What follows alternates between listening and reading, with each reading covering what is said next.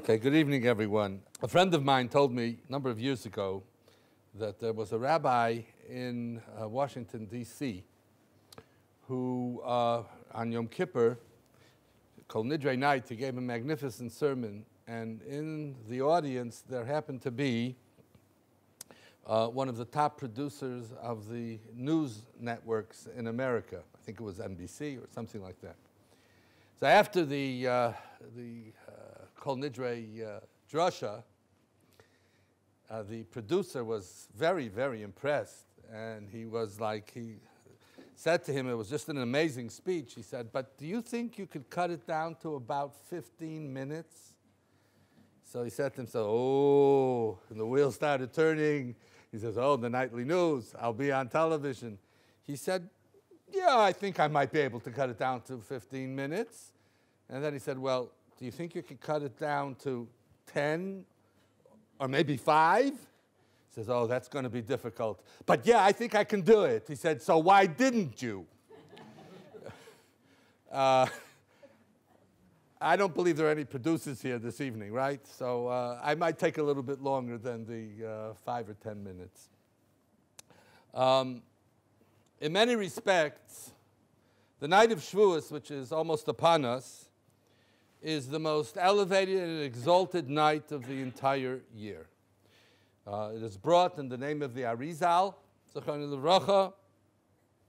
that whatever we can attain, whatever we can achieve in spiritual growth, we can achieve it as a result of what's taking place on Shavuot night.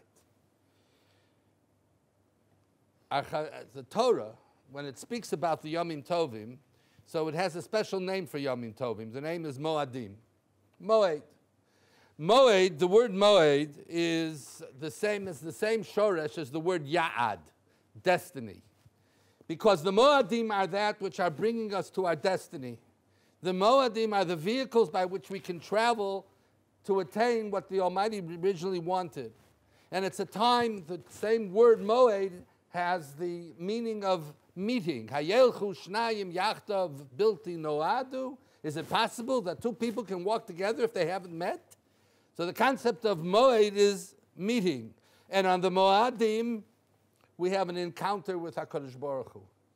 Every single one of us on the Moed has an opportunity to have an encounter with HaKadosh Baruch Hu, and we can thereby move towards our destiny. And that's why it's called, by the way, Regolim as well, because it's movement towards. We're moving to somewhere. The Yom Tov is not, my Rebbe Zechron Levracha Rav Hutner used to say, a Jew should never say that another Yom Tov has passed, but rather a Jew has to say that I have acquired another Yom Tov. The Yom Tov is supposed to be the mechanism by which I can reach what the ultimate destiny of Klal Yisrael is.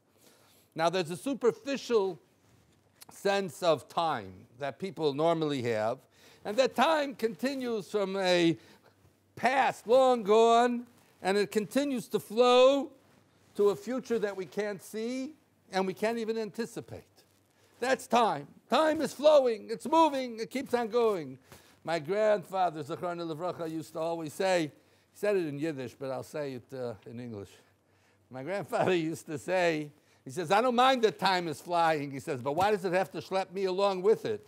You know, that's the sense that we have in terms of time. So time is not just this flow, but rather Rav Hirsch Broda, who was the son-in-law of the Alter from Kelm, who was also a nephew, and he said that we have to understand that we're travelers through time, that our relationship with time is that we are going through time.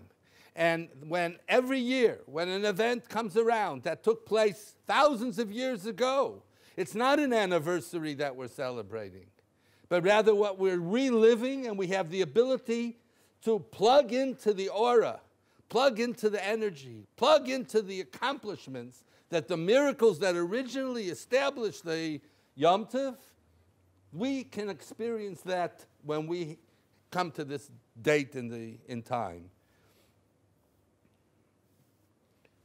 it brings us step by step, every Yom Tov, one step closer to our destiny. And if that's the case, well, we have to make sure that we take advantage of what the Yom Tov has to offer. I tell over a story about a fellow who was traveling by train and he had to get to Minsk. And he wanted to make sure that he got to Minsk. He says, listen, I want to go to Minsk, but I don't want to go to Pinsk. So you make sure I'm very, very tired, that when I get to Minsk, you'll wake me up and you'll get me off the train so that I can be in Minsk where I have to be. So he goes to sleep, of course, and sure enough, when the train stops, he looks out the window, and what does he see? Pinsk, not Minsk. He says, wait a minute. I got all excited, very angry at the conductor. He started yelling at him, screaming at him, how could you do this to me? I told you I needed to be in Minsk and not in Pinsk, and here I am in Pinsk. And the guy's standing there stoic. He doesn't make any movement, nothing.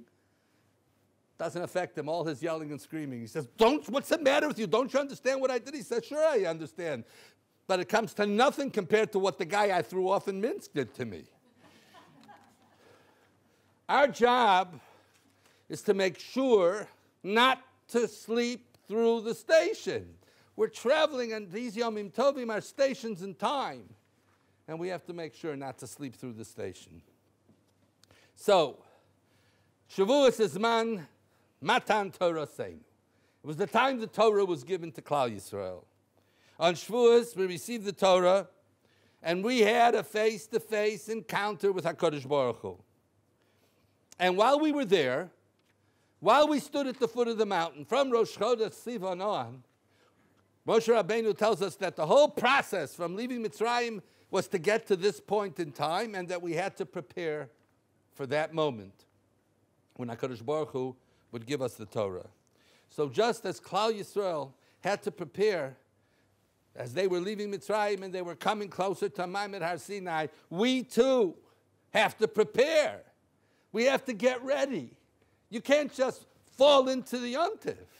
Somehow, our avoda on the night of Shavuot is to complete the preparation that we've put in up until this point. However, we have a problem, because in reality, we're faced with a very complicated and perplexing dilemma. Because you see, on the one hand, we're living in the best of times to be Jewish. Probably the best time to be Jewish since the Churban Abayis. We're living in that period of time today, where people can live their lives as true Jews, without too much distraction, without too much persecution and so on. We're free of the persecution. And in most countries, Jews are free to live their lives and acquire everything that they possibly could want, both spiritually and materially. It's an amazing time. It's a wonderful time to be Jewish. But on the other hand, we're living in one of the worst times in the world to be Jewish. And the very essence of what it means to be Jews is being challenged.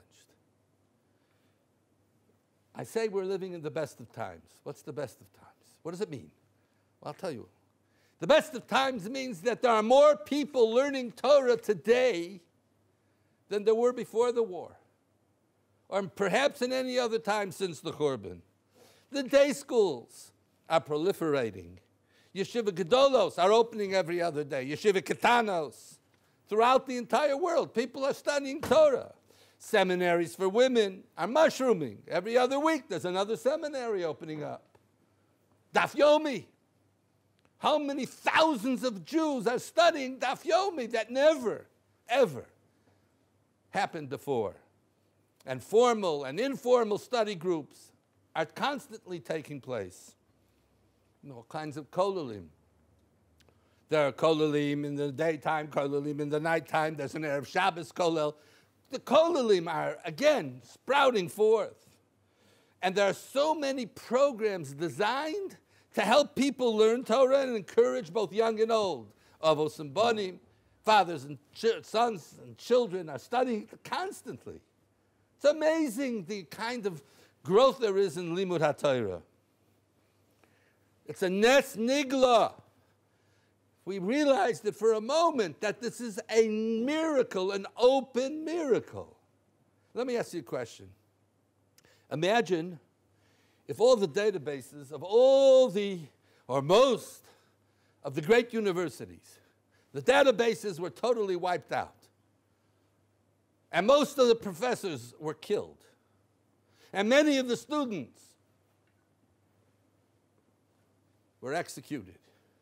How long do you think Harvard, Yale, Princeton, the Sorbonne, Oxford, Cambridge, all of these great universities, how long do you think it would take to reconstruct that information? How many hundreds of years? Hundreds and hundreds of years to reconstruct all of that information that went down as a result of destroying the databases. Now, isn't this what happened to the Jewish people? A mere 60 years ago, 70 years ago, all the yeshivas in Europe were destroyed. Most of the rabbeim were murdered. Certainly the talmidim were destroyed. Certainly the talmidim stopped learning. People, when they came to America after the war, they thought, that's it, it's all over. It's not going to be possible to rebuild.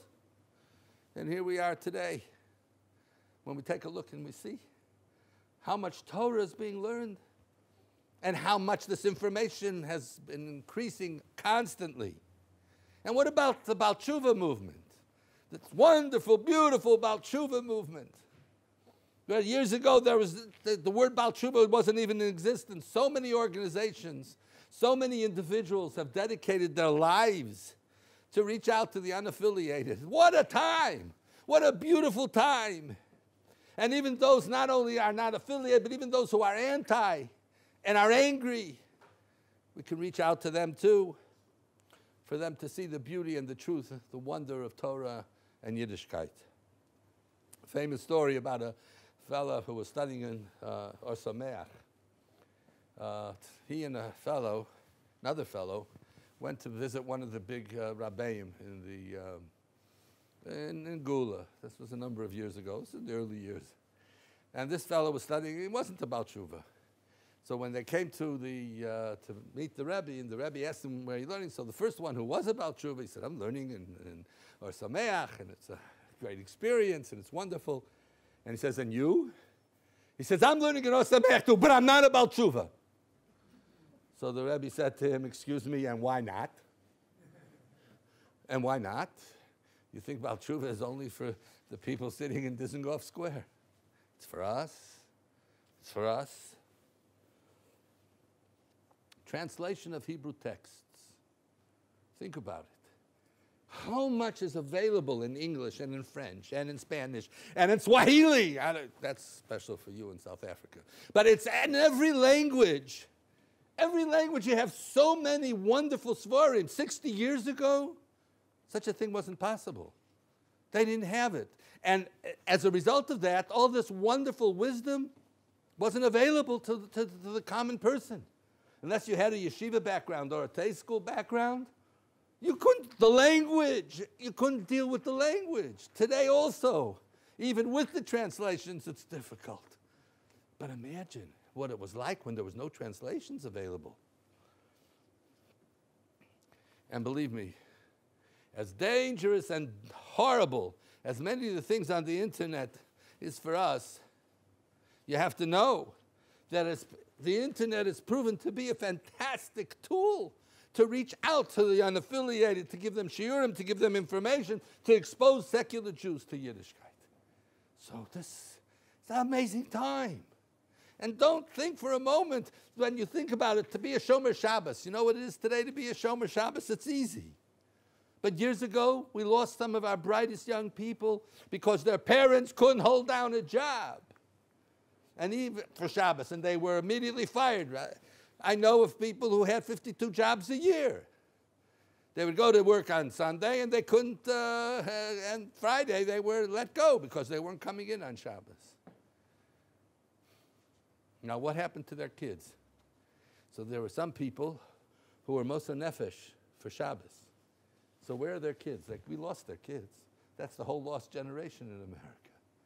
And they asked for Moshe Feinstein. They said to him, why is it these men and women were Moser Nefesh for keeping Shabbos and their kids are lost? He said, I'll explain it to you.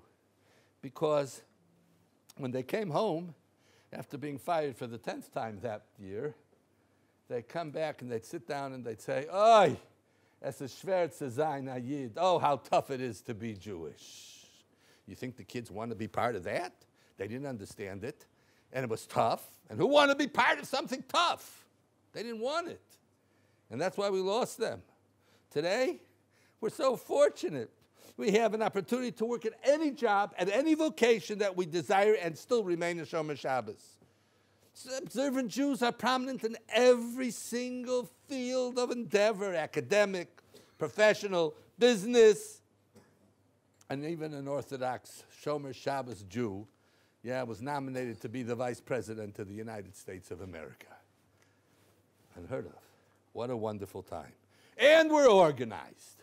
Oh, are we organized? We have all kinds of organizations to help us with religious life. We have Hatzolah, we have Zaka, we have all these wonderful chesed organizations. You know, Gemachim. You know what a gemach is, yeah? Wonderful. Where would we be today without a gemach? We have gemachim for everything, from screwdrivers to pacifiers to dummies. I mean, you got it all. Open up the phone book in Bnei Brak. You know what you'll find? 24 pages full of gemachim. What a wonderful people we are. And chesed organizations to help people, to provide financial help, educational direction, medical advice, family counseling and support. All of this is happening in the world today, Jewishly, religiously. And kashrus, you can go anywhere today and find kosher food. I mean, you know, they have kosher safaris in Africa. They have cruises that take you to Alaska. It's all kosher, from sushi to pizza, whatever you want. It's all there. I once said that, you know, it's very easy. They've kosherized the world. But now what about the Rabbeinu Shalom? Now what about the Rabbeinu Shalom? My friends, we're in the worst time possible to be a Jew. We're living through some very, very difficult times. There is more assimilation today than there was almost in any other time in our history. Intermarriage in the United States is rampant. The latest Pew study puts the figure at over 61% of Jews are intermarrying in the United States of America. And that's up from 43% in the 90s and 17% in the 70s. 61%. And in some cities, like Denver, Colorado, it's 90%.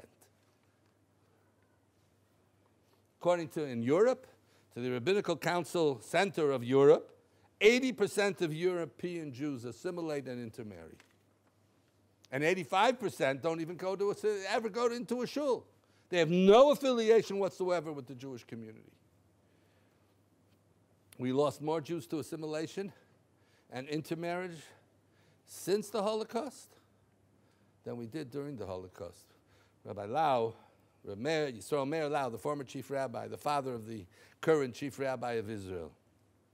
In 2001, he was speaking in the United States, and he said like this: of the approximately 6 million Jews in the United States, about 2/3 or 4 million do not identify themselves as Jews or maintain affiliation in a synagogue. In the 56 years since the end of World War II, the Jewish population of the United States has remained pretty much static at 6 million. But had intermarriage not overtaken that community, there would now be 36 million Jews in the United States of America, a net loss of 30 million Jews. That's 5 times more than were killed in the Holocaust. We lost intermarriage. And we know the problems with drug abuse. We're losing our young people. We've lost the ability to communicate with them. The morals and values of society have plummeted astronomically. And the Jewish community isn't far behind.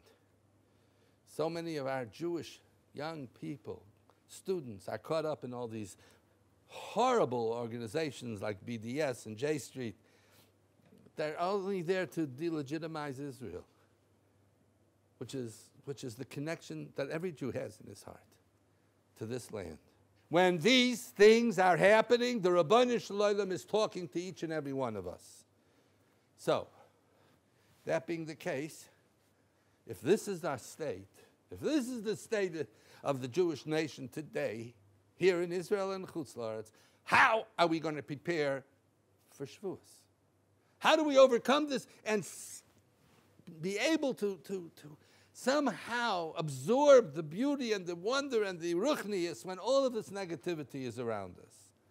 You know, every Jew, no matter where he may be, feels the pain of every single man, woman, and child who was murdered just because he was Jewish. And the way the nations of the world deal with us, the lies that they perpetrate, it defies logic. We know that. It doesn't make any sense. Yet we assume business as usual. No major changes are taking place, not personally and not nationally. And if we do care, and if it really bothers us, why aren't we changing?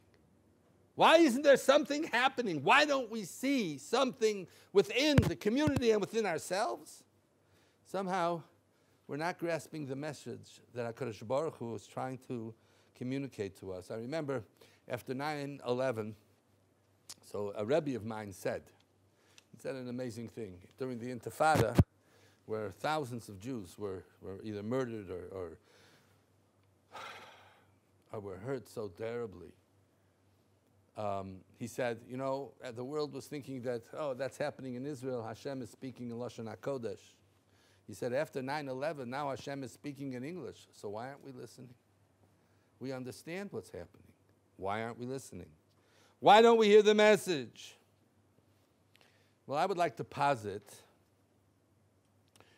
that we only hear what we want to hear, and we disregard the rest. A man hears what he wants to hear, and he disregards the rest. Our ears may hear, but it doesn't enter into our awareness, and we don't take it into our very being, to the essence of our soul. You know, Chazal tell us that when HaKadosh Baruch Hu was prepared to offer the Torah to Klal Yisrael, he went to all the nations of the world and he offered them the Torah. And I always thought to myself, you know, something isn't right. Because when he went to Yishmael and he said, Maksiv Bey, they said, what's written in your Torah? So God said, you can't be, adultery is prohibitive. Prohibitive? Oh no, says Yishmael, no, that's not for me. I can't live with it. I mean, this is who I am. He went to Esav. And Esav said, Maksiv Bey, and they were the prototype of all the nations. What's written in the Torah? And Esav said, the Chazal say that Hashem said, Lo sirtzach, can't murder. He says, I can't exist without murder. I mean, you know, to the greatest soldier, the greatest killer is the greatest hero in the world. Always was. He says, I can't live with it. So I thought to myself, you know, that's pretty unfair. That's very unfair. It's not nice. Why did Hashem tell them? They asked, what's in your Torah? So the one thing he told them was the one thing he knew they couldn't fulfill. Why didn't he tell them all the beautiful things? Tell them about Shabbos, about Cholent, Kishke, you know, all the good stuff.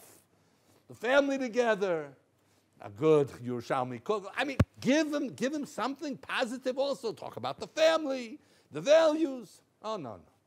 The one thing he told them was the one thing he knew they wouldn't be able to accept. You know, I remember many years ago I was giving a lecture on Tu B'Shvat. And on Tu B'Shvat you talk about potential and growth and all these very nice things. And all of a sudden, a guy in the back raises his hand and says, Rabbi, can I ask a question? I said, sure. And he says to me, according to what you're saying, how do you explain the Holocaust? Now, you know, nothing to do with what I was talking about, right? So I told him it's a very good question, and it's amazing. You know what? Why don't we discuss it after the lecture, right? Or once a lady came over to me in the middle of a Hanukkah lecture where I was talking about, you know, Hanukkah and all the wonder of Torah Shabbal Peh and all the great things that we accomplished on Hanukkah. And she said, Rabbi, can I ask you? Yes. She raises her hand and she says, tell me, why is it that every morning a man makes a bracha, shelo asani isha? Thank you, God, for not making me a woman. I mean, what did that have to do with Hanukkah, right? But the answer is, of course, a man hears what they want to hear and they disregard the rest. That poor man was a Holocaust survivor and that's all he had on his mind. He saw me standing there. He thought about his brother Chatzkel and his brother Shmuel and his sister Yente and so on. This lady, Nebuch, did she have a life? She had such a miserable life. A husband that was driving her crazy.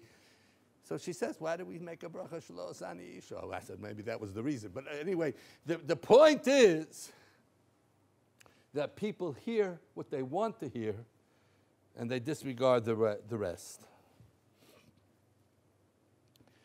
What if, when Hashem offered the Torah to the Jews, instead of saying Nasa v'nishma, we said, Maksiv Bey, what's written in your Torah? Imagine if Hashem answered us, well, you can't have an all-cash, no-tax business in the basement, I don't know, in Borough Park or Stamford Hill or something like that. The whole world would have been different. He didn't do that to us. We said Nasa v'nishma. So the answer to all this is that HaKadosh Baruch Hu told them all the wonderful things about Torah. He told them what it means to be a Jew. He told them about the beauty. But the only thing they heard was Lo Sirtzach. The only thing they heard was Lo Sinaf and Lo Signov. That's what they heard, because a man hears what he wants to hear and disregards the rest. Now let's go back to Kabbalas HaTorah and see how this all fits into our avoda, to what we need to do. Since the second day of Pesach, we've been counting day after day after day after day. We've been counting the days till Kabbalas HaTorah, till when we received the Torah. We've been counting the days until we had Gilui Shechina, when HaKadosh Baruch Hu revealed himself to us. Before he gave the Aseres HaDibros, before he revealed himself, he told Moshe Rabbeinu to whom he wants to give the Torah. What is the character? What does such a person looks like that's ready to receive the Torah? Moshe Ola El Elokim. Moshe went up on the mountain, Vayikra Hashem Elov, and Hashem called him to him in a har lemor. Koi soiman lebeis Yaakov v'saged livnei Yisrael. This is what you should tell them. You saw what I did. You experienced it. I carried you on the wings of eagles. And I brought you to me. Now, if you'll listen to my voice, and you'll keep my covenant, hear my voice, you know what you'll be? This is the people. The first thing that HaKadosh Baruch Hu says is, im tishma, im shamoa tishma bekoli. Listen to my voice. It doesn't say, do my mitzvahs. It doesn't say, tishmu el mitzvosai. It says, tishmu es koli. What does that mean? Our hearts have to hear, in the transmission of Torah, what it is Hashem wants from us. We have to hear the kol, not the words. We have to hear, you know what a kol is? A kol is the sound of a voice. When someone yells, help, he doesn't have to say much. You know that when he's saying, or if he says, help, it's a different story altogether. Hear the kol. When Avram was told to listen to Sarah, to throw Yishmael out of their home to protect Yitzchak, what does he say? Kol asher tomar elecha Sarah, shma bekola. Listen to her. Listen to what's behind it. Listen to the sounds. What is she really saying? Chazal tell us, it's a Gemara in Sanhedrin. Tana Rabbanan, Mishem Mesu Nevi'im Achronim Chagai Scharium Malachi, Nistalka Ruach HaKodesh. That Ruach HaKodesh disappeared. Afal Pikein, even so, Adayin Mishtamshin Bebaskol. There's such a thing as a baskol. Now, what is a baskol? So Tosfos, on the spot, you know what he says a baskol is? A baskol is a kola dahadra, like an echo. An echo, somebody's talking out there, and we hear it over here. It's an echo. What is this echo? Says Reb Tzadok HaKohen, such a beautiful thing. You know what the echo is? You're walking down the street, you hear two people talking that has nothing to do with you. Nothing. You don't even know them. And they say one word, and that triggers something in your head. And oy vey, tada. No, HaKadosh Baruch Hu is talking to you. That's a baskol. When it relates to you, when somehow it touches you, what somebody else has said, and really not even talking to you. But it's an echo. Tell you a beautiful story. There were two brothers, Rabbi Zusha and Rabbi Elimelech. They were both Rebbes. Rabbi Elimelech was a Rebbe who was big, strong, husky fellow. And Rabbi Zusha was a diminutive kind of a fellow, very short and very weak and so on. They were both walking along the street. And all of a sudden, there was a non-Jew who had a wagon full of hay. And as they were walking, as he was driving, the wagon hit something, turned over, and all the hay fell out. So, of course, whose fault is it? The two Jews. So he got out of the wagon, he started, yelling at them, it's all your fault. Pick up the hay. Pick up the hay. So Rabbi Elimelech went ahead and he started picking up the hay. Poor Rabbi Zusha was so weak, he couldn't lift up one of the bales of hay. They were heavy. So the guy said to him, so why aren't you picking up the hay? He said, well, I can't. So the guy said to him, it's not that you can't. You don't want to. And Rabbi Zusha started to cry. Turned to his brother, and he said, Rabbi Elimelech, do you hear what this non-Jew is saying to me? Do you hear it? He said, the hay, the last hay of HaKadosh Baruch Hu's name, Yud, Kei, Vav, Kei, the last hay, which represents Kavod Shamayim in this world. It's on the floor, it's being trampled. Zusha, pick up the hay. And Zusha says, but I can't. And HaKadosh Baruch Hu is saying to him, but Zusha, you have to want to.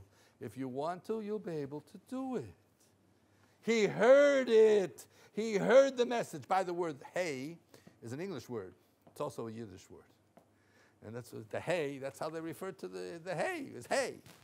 And he said, the hay, the letter hay is on the floor. Zusha, why aren't you picking it up? There were two people, one who listened and one who didn't listen. Who didn't listen? A fellow by the name of Bilam. Bilam HaRasha wants to curse Klal Yisrael. He gets on his donkey and he starts riding to curse Klal Yisrael, and what happens? The donkey stops. He hits him once, he hits him twice, he kicks him, he does all kinds. And then all of a sudden, the donkey starts talking to him. Starts talking to him. So what does he do? He proceeds to answer the donkey. Now let me ask you a question. If you're going on the 38, and there's lots of traffic, right, these days, on the 38, and all of a sudden your car stops. Stuck, like what happened now, poor guy, right? His car stopped, broken. So you go out, you pick up the hood, you kick the tires, I don't know, you look around, you putter, you this, and nothing, and then all of a sudden your car starts to talk to you. Are you going to have a conversation with your car? What are you having a conversation with a donkey for, Bilam? Don't you realize that Hashem is talking to you and saying, don't go? Oh, no. You're having a whole discussion, intellectual discussion, with a donkey. That was Bilam. There was a man who did listen, and his name was Rabbi Akiva. You see, Rabbi Akiva, for the first 40 years of his life, he was an ignoramus. He didn't know an aleph and a beis. And then he had to go to learn with children, to learn aleph beis. And what made him turn to want to learn? So he's sitting by a brook, and he sees water dripping on a rock. He sees that it bores a beautiful symmetrical hole through the rock. Says Rabbi Akiva, if water which is so soft can have such an impression on a rock, imagine what Torah, which is like strong and powerful, what could it have on the impression it can make on my heart? And then Rabbi Akiva goes to study Torah. Now, can I ask you a question? That first itty-bitty, teeny-weeny drop that fell on that rock the first time, long time ago, did it leave an impression on the rock? No, you don't think so, huh? Well, my Rebbe, Rebbe Lapyan Zechin Tzadik Levracha, used to say, of course it had to have an impression. You know why? Because if the first drop did not have an impression, then the second drop would be a first drop. And first drops have no impression. You'd never get a hole. It had to have an impression. Maybe ever so slight. But that's what Rabbi Akiva was trying to teach us. Rabbi Akiva was trying to teach us. This man, Rabbi Akiva, who all of our Torah today stems from Rabbi Akiva. If it wouldn't be for Rabbi Akiva, we would all have no connection to Torah. Everything we have is coming from Rabbi Akiva. Chazal say that when Moshe Rabbeinu came up to Shamayim and he saw Kadosh Baruch Hu writing crowns on the letters, he said, what was this? What is the crowns? He says, oh, in years to come, there'll be a man who will be able to extract piles of halachos from those crowns. So he said, if that's the case, why are you giving Torah to me? Give the Torah to Rabbi Akiva. In Zohar it says that, Zohar HaKadosh says that Rabbi Akiva, when the HaKadosh Baruch Hu showed Adam HaRishon, all the generations and the leaders of those generations, he showed him Rabbi Akiva. He said, oh, finally one man who's a tzuras Adam. He has the quality of the destiny of the world. This is the man. Rabbi Akiva reached the destiny of all mankind. He reached that ultimate destiny that HaKadosh Baruch Hu wanted for all of us. He reached it.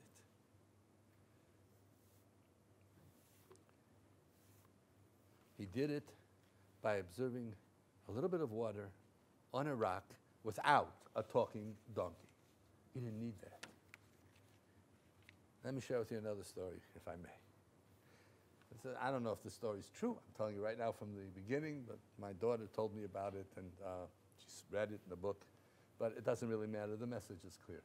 The story goes that there was a poetry contest in England. You realize that only in England can you have a poetry contest, right? And people from all over the country, and there were 5 finalists. These 5 finalists, they come to a big hall in London, and they're going to choose the best one of all of them, the winner. So they all read a poem. The poem that they had to read was the 23rd Psalm, which is Hashem Roi Lo Echsor. God is my shepherd, I shall not lack anything. So they all read the poem, and of course there was this one fella that stood out from all of them. They all clapped and gave him a round of applause that lasted for 5 minutes. His diction was magnificent. His words came out like music. And he was the clear winner, and everybody was happy, fine. In the back of the room, there was a fella who started raising his hand and waving. So I have to first describe to you what he looked like. He had this big, round, black hat, a long black coat, and a long white beard. And he's waving his hands. So they, they're English, so they called on him. And they said, yes. And he says like this, I want to read the poem. Whoops. I want to read the poem. So these guys, they didn't know what to do with this Jew. So they figured they're going to have some fun. So they bring him up. And he gets up on the stage and he starts reading Hashem Roi Lo Yechsor. And by the time he finished the second sentence, everybody was crying. Everybody was crying. And the young fellow that won the award that everybody clapped for goes over to this old Jew and he says to him, by right, the prize is yours, not mine. Because when I read it, everybody applauded, but when you read it, everybody cried. What do you know that I don't know? And he said to him like this, young man, you read a poem about the shepherd. I know the shepherd. I live with the shepherd, day in and day out. There's a difference between knowing about Hashem and hearing about Hashem and bringing him into your life and connecting to him. You see, we can go to shul. It's a wonderful thing. We can daven every day, 3 times a day, and do mitzvahs and put in our tefillin and learn Torah. But if we're not doing it in order to make a connection to hear the call, if we're not doing it to hear what HaKadosh Baruch Hu wants from us, if we're not doing it to connect to HaKadosh Baruch Hu, then we're missing the entire essence of what it means to reach the destiny of a Jew. It's a total different way of life, where Hashem is not just, it's something that your heart and your mind connects to, that you want to be connected with, and that he's real in your life. Know the shepherd, not just hear about him. I'll close with one last point. The Gemara wants to understand the interpretation of this pasuk. Omar Rav Yehudah Omar Rav, my dechsiv, mi ha'Aish Hachochem v'yavein ezos amaha of the ha'aretz. Who is this wise man who understands? Tell me, why was Eretz Yisrael destroyed? Why was there a churban? Why did we lose it? And the Gemara says this question was asked to the Chachamim, to the Nevi'im, to the Malachim. And they couldn't answer the question. Until HaKadosh Baruch Hu answers, Al ozva mes torasi asher nosati lefneim. They forsook my Torah that I gave to them. V'lo shamu b'koli v'lo holchu bo. They didn't listen to my kol. Remember that kol? V'lo holchu bo. So the Amar asked, what's the difference? They didn't hear the voice and they didn't follow the words. It's the same thing. Answers the Gemara that when it says they didn't hear my voice, you know what it means? Shelo berchu b'Torah tchila. They didn't make the Birchas HaTorah. They didn't say Birchas HaTorah. And that's why Eretz Yisrael was destroyed. That's why we lost the Beis HaMikdash, because they didn't make a bracha before they learned Torah. The Gemara itself said it was because of murder, avodah zarah, idol worship, gilu arayis, immorality. What is this Ashelo Berchu? So says the Maral, an amazing thing. Of course, the Eretz Yisrael and the Beis HaMikdash was destroyed because of these terrible Averas. But what brought them to do these Averas? How did they come to do these Averos? They came to do those Averos Shelo Berchu b'Torah tchila. Now that can't be that every one of us, we wake up in the morning, we make Birchas HaTorah. That's part of the... You think these great people didn't say Birchas HaTorah? There were Talmidei Chachamim and Tzaddikim. Of course they said the bracha. But when they said the bracha, there was one thing missing. They said the bracha, but they didn't use the bracha to attach themselves to HaKadosh Baruch Hu. When they said the bracha, something was missing. What was missing is to connect to him and bring him into your life in a real sense. Rabbi Akiva became Rabbi Akiva because he desired to have this connection to the truth, this connection to HaKadosh Baruch Hu, this connection to the Borei Olam. He listened to messages that every day, and we have it every day in our lives, every day, whatever's happening. We have a message from HaKadosh Baruch Hu. So, if we're trying to prepare ourselves for the Yom Tov of Shavuos, for Kabbalas HaTorah, for our encounter with HaKadosh Baruch Hu next Motzoi Shabbos, that night where we can accomplish the world, where we can achieve everything. If we want to prepare ourselves, we have to begin to look at the messages, hear the messages, and hear the call. The derech of Rabbi Akiva, we don't have anything other than Rabbi Akiva. What did Rabbi Akiva do? He looked at the rock, he looked at the water, he understood what was going on. Finished, that's all it took. But he recognized that even the smallest of energy, a little drop of water, can have an enormous effect as long as there's consistency. If it's drop after drop after drop after drop. Derech of Rabbi Akiva for Kabbalas HaTorah is our derech. He's our guide. And in Yirtz Hashem, if we pay attention to the messages, then we too will be zoicha to attain a bit of the light and the Zohar and this ziv of Torah that will be communicated on the night of Shavuos. It's with non-stop consistency that we too will be able to plug in to this Yom Tov and stand at Ma'amad Har Sinai. What we're doing is reenacting Ma'amad Har Sinai. And then perhaps, because we need it so desperately, and if we really want it, then Hashem will fulfill the prayer that we say every single Shabbos and every single Yom Tov, Kadshenu b'mitzvosecha, v'sein chelkenu b'sorasecha. Give us our share, our place, our part in the Torah, so that we too can have the essence and the light and the beauty and the wonder of what Hashem gave to us by connecting to Him through our study of Torah, through our performance of mitzvahs, and recognizing that Ein Lanu Amili Yishoin, we have no one else, nothing else. Elo Al Avinu Shebashamayim. V'imheira b'yomeinu, there's no question that will lead us to the coming of Mashiach and to the rebuilding of the Beis HaMikdash, where we'll all be able to come together, be Mekabel Panim Mashiach, and dance separately, not together, but dance with the simcha, with the joy of recognizing that we have finally come to our destiny, to our destination. Amen.